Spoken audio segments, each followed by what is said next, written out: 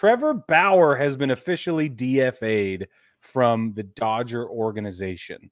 And I don't think this came as any surprise to anybody. We saw this coming probably a long time ago. Oh, and we talked about it last week for sure too. Yeah. So yeah, this is good. But it officially happened. The Dodgers are going to eat the $22.5 million from this year that they owe him, and then that's it.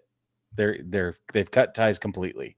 Right. Now, this affords Trevor Bauer an opportunity to play anywhere he wants at kind of an interesting time in the hot stove season to be picked up by a team. Most teams have wrapped up all of their free agency their free agency grabs, and it's just this, I feel like, is a bombshell in team development, team planning across the league, that now what are they going to do, right? Especially if you're Steve Cohen and you spend all your money. Well, this is the thing, though, is that nobody has to give him any money because the Dodgers are paying him that $22.5 million so that somebody can bring him in for the league minimum, and he's still getting all that money. He's not missing out on anything.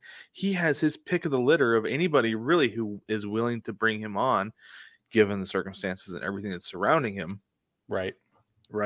So that's going to be the thing. That's what's going to limit people bringing him in, is do they want to deal with everything that comes with Trevor Bauer before and right now? Yeah.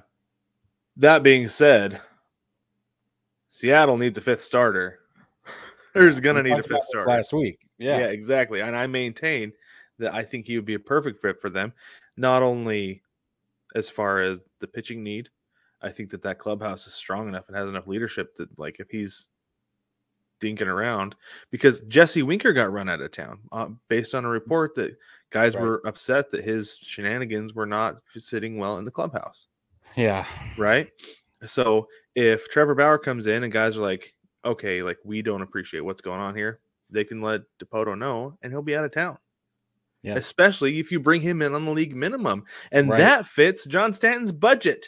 It does. Hey, that's a really good point. Dude's cheap. He is cheap, and he has made it very clear that they will not push past any of their budget. Not one time. Not $1. Yeah.